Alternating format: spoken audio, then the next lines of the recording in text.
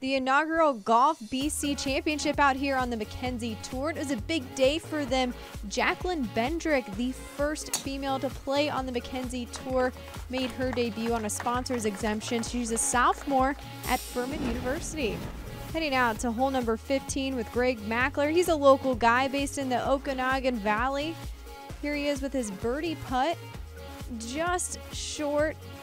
He does end up making par after birdieing the hole prior. He won 2 years ago on tour. And here we have Ryan Williams of Canada on 16 with his par 3 tee shot, the 218-yard par 3.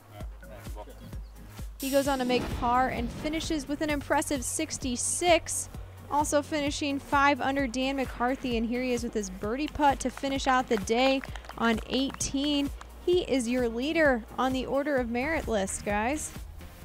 Also on 18 here, Hank Lebioda, another U.S. guy, sticking it close on the approach from about 100 yards.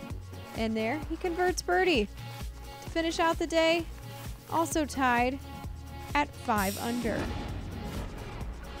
But you thought those scores were impressive. Check out Corey Renfrew, a Canadian, here on his final hole, but the 9th hole, par 4. Getting it close there. He makes that one for birdie. He set the course record with a 65. But he's just in second place because not soon after that, Caleb Sturgeon of the U.S.